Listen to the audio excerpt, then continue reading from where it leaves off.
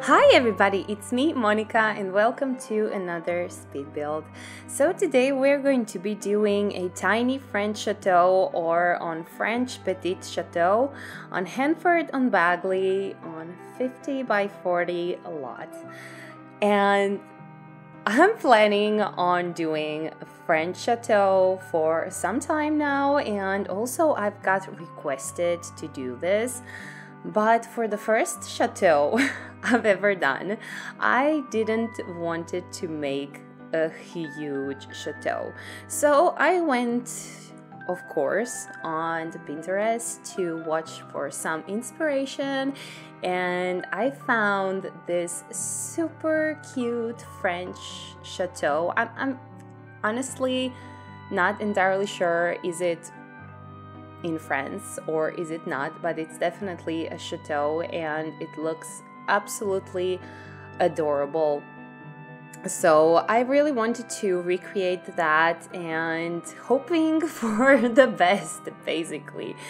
You know that tomorrow, today is Wednesday, I'm doing this voiceover on Wednesday.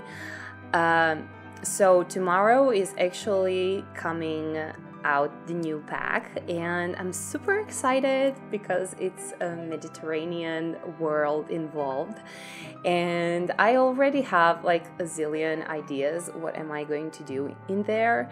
But for my first build, expect something tiny, just because I want to have something for this weekend and I really wanted to build there.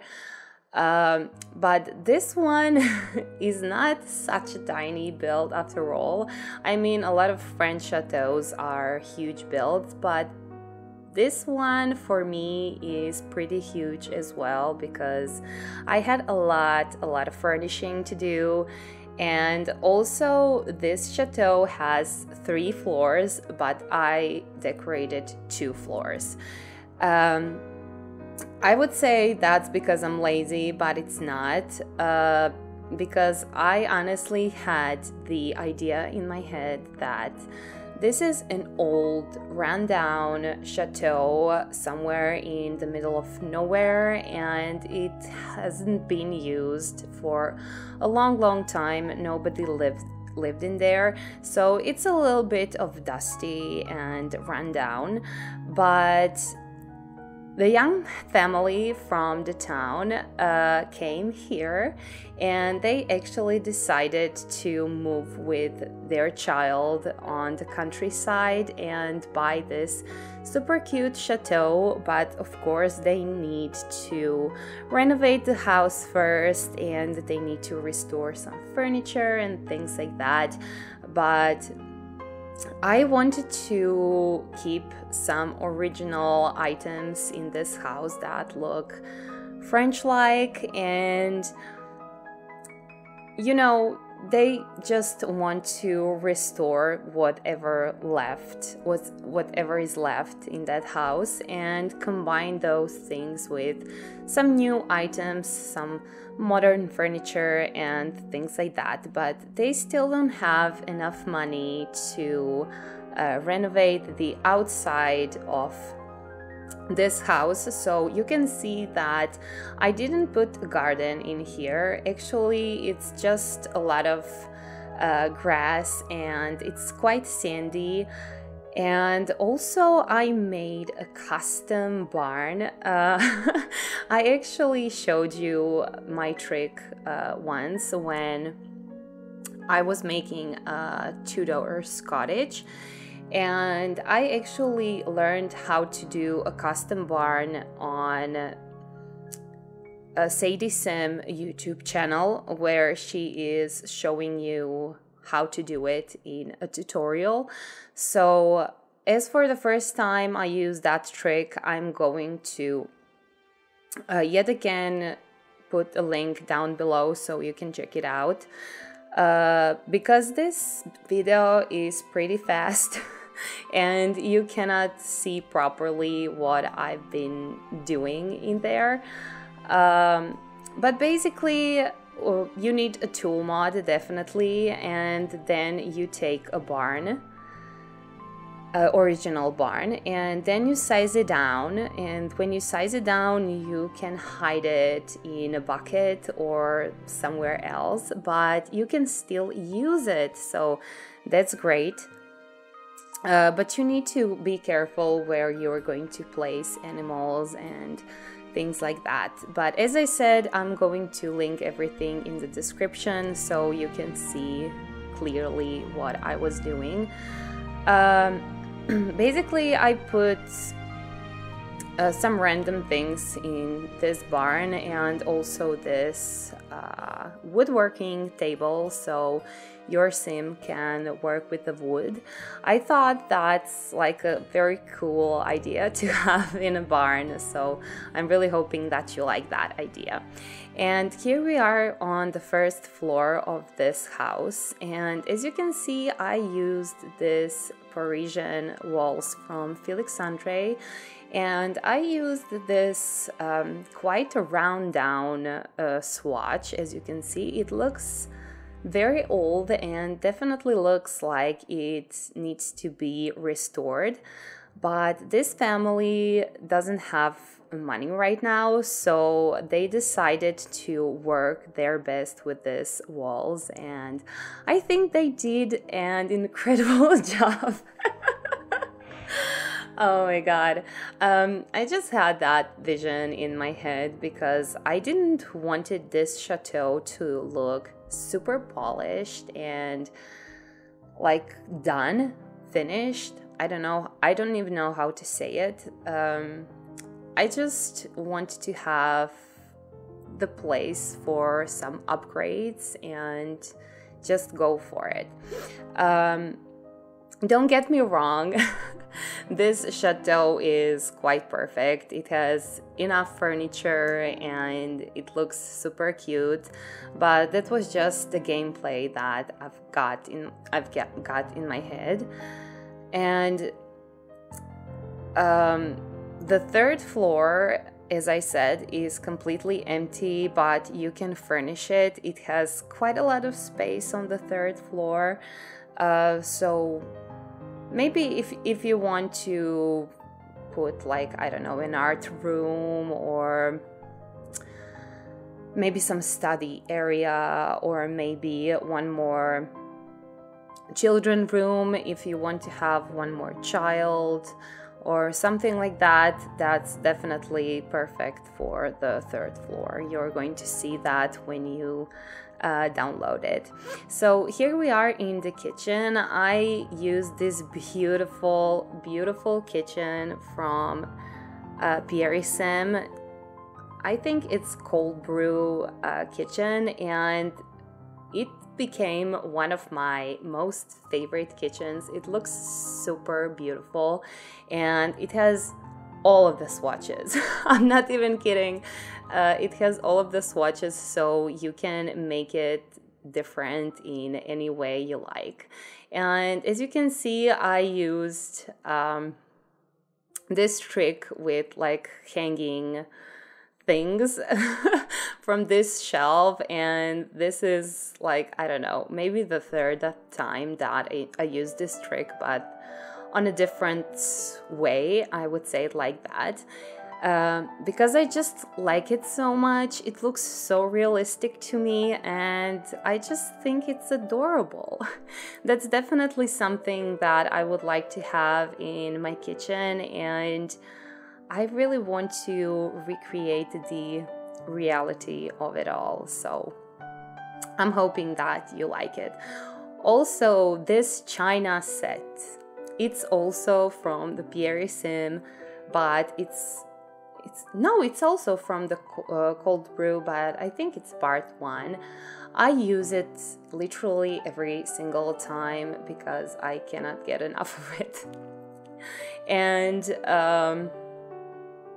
This table also, as you can see, it's a side table usually, but I used it as a small dining area, I would say it like that, that you can use. I think that's one of my favorite items in the game as well. I think it's from Harry and Felix Andre, or just from Harry, I'm not entirely sure, but I've been using it for a long time now, and I just enjoy that item so much because it's so versatile. I really like how rustic it looks, and I don't know, it's just so unique, and it works with so many things that I really like to use. So, and this sink is absolutely gorgeous. It's from Toots Cross set, and that set is right now available for free on Toots Patreon. It looks amazing, and by the way, that set, the whole set, it looks absolutely amazing. It's quite modern looking though, but it's a bathroom-bedroom combo, and it has such a beautiful and amazing versatile items that you can put everywhere. This time I used a little bit more custom content designers, I think. I used Charlie Pancakes and Toots, as I said before, Harry and Felix Andre. And I also used this spiral stairs that you can see on the outside of the house. And I made them functional. They usually are not functional, but I hide the stairs behind them, the original stairs behind them, so your sim can get into the house. But if they couldn't get into the house, they can get into the house on this side as well, that you can see in here, because I made a sunroom with like beautiful glass windows from Pierre Sim and his new winter garden set. And it looks absolutely beautiful. You know how much I like doing some sunrooms, and this is maybe my absolute favorite one because it has so many plants. I just cannot wait for you to see it. And we just passed this dining area that, by the way, looks super adorable, but I didn't have the time to say anything about it, unfortunately. So here we are in the living room. I combined basically Felix Andre's furniture in here, and this is like a gothic sofa, and I have this chair from his London set, and also this other couch that I cannot remember where is it from. Is it Paris or Florence? I actually think it's Florence, but I'm still not entirely sure, so I'm really sorry for that. And also I did like a small area with the books in here. You are going to see that very soon, but I actually incorporated television as well, and you know that I usually don't put the television in my Sims houses, and it's pretty simple reason why. Because every single time when you get to go to the gameplay, your Sim just instantly goes to a television and just watch the TV and doesn't do anything else at all. And it's so annoying because it totally reminds me of real life, and I don't like that in The Sims. I don't like that realistic part of the technology and everything. I really prefer when my Sim goes and do something creative, like making some art or doing some arrangements, or maybe playing some piano. or things like that. And in this house, I add quite a lot of activities. You are going to notice that, I'm sure. Also, I put in here this flower arrangement table because it definitely worked with these planters and a lot of plants that I put here in this sunroom.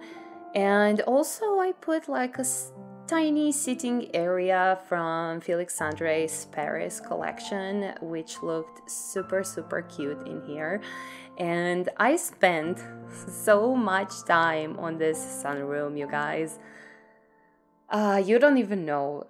It was so many details. Unfortunately, I needed to speed it up. As you can see, this video is 30 minutes long, almost 30 minutes long, and that's super long, but there was definitely a lot of details in this house. So I'm really hoping that you took yourself like a cup of coffee or tea or something, and that you're watching this video here with me, because I also need to watch it for 30 minutes. Yay! After I did everything, now I also need to watch it, but it's super beautiful, so I don't mind it at all. It's always fascinating how easy everything looks on the video.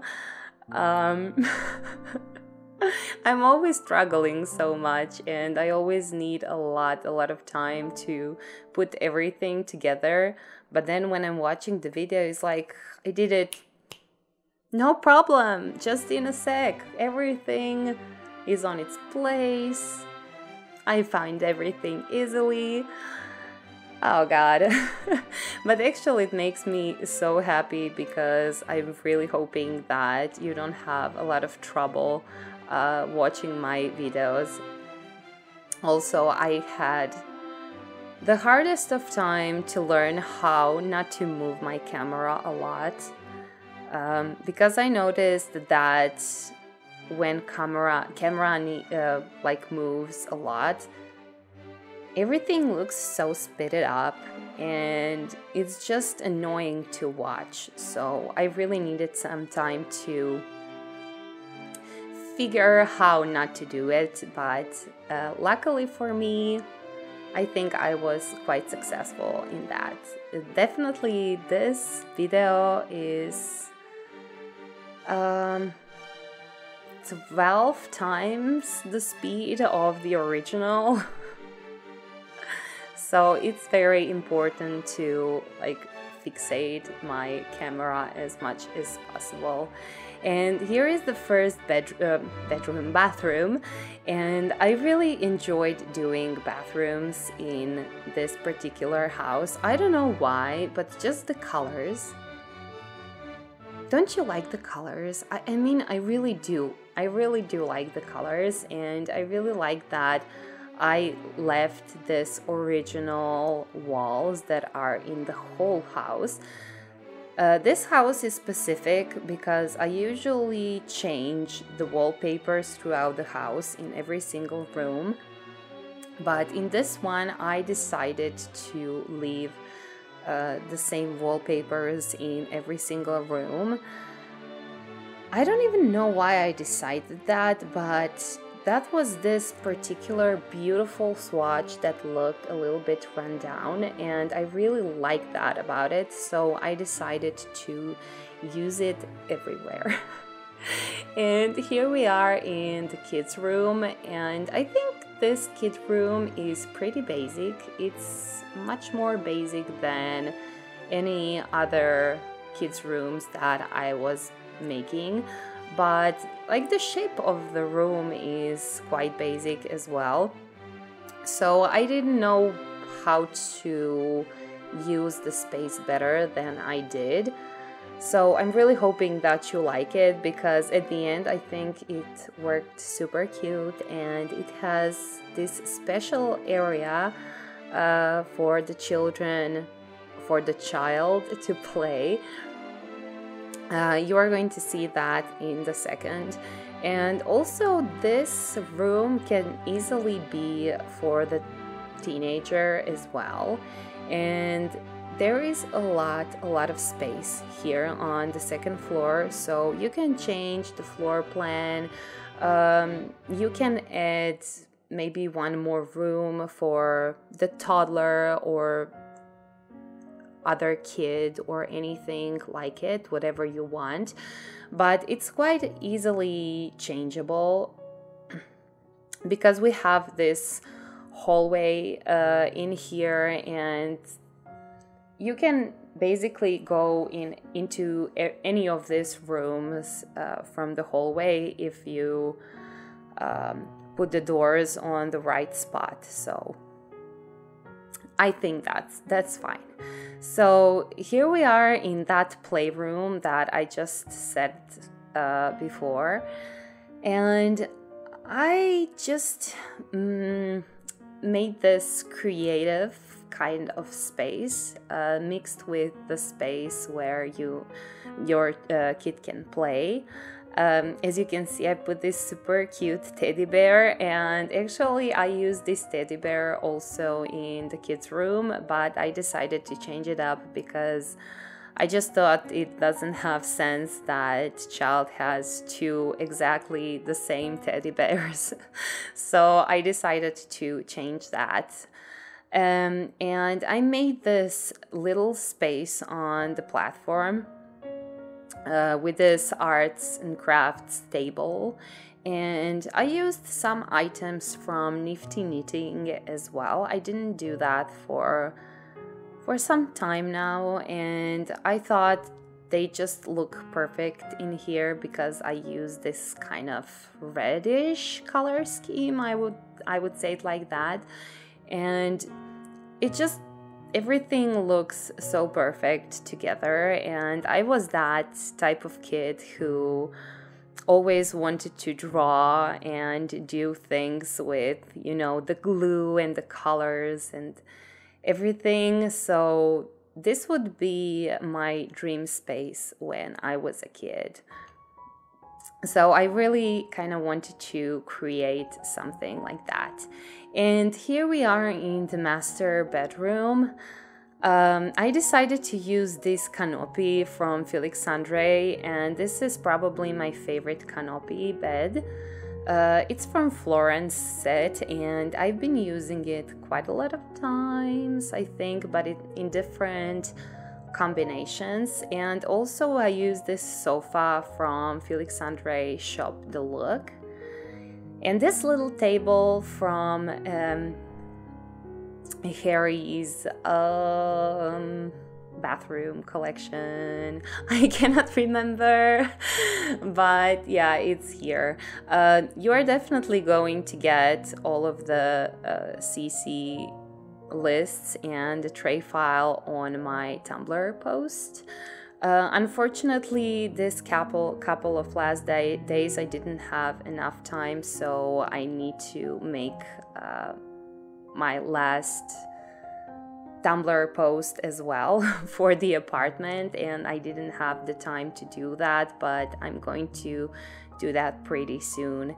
And here we are in the last room, small room that I made in here, and it's kind of the office closet area, something in between, and I thought that it's a pretty cute idea. So you can just chill in here and read, or being on your computer doing your work, and behind your back you also have the closet where you can quickly change if you need to go somewhere, and it just, I think, quite a nice combination of it all, let's say it like that.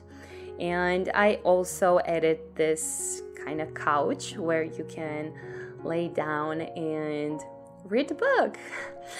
Oh, I totally forgot about this room, and it's so fun. I put the piano in here, and I also use this kids theater thing. I don't even know how to say it, puppet show. and just put a few chairs here and there so the parents can watch their child and somebody can play the piano in the background. And I just thought that's a pretty cute idea. And also I didn't use that theater thing ever. I think ever. I used it in my Christmas Victorian non-CC house that you can find in my gallery, but I didn't put it on the YouTube, so you've never seen me using that trick. And here we are in the last bathroom, and that would be it for this build, you guys. I'm really hoping that you like it. Please tell me what you think about it.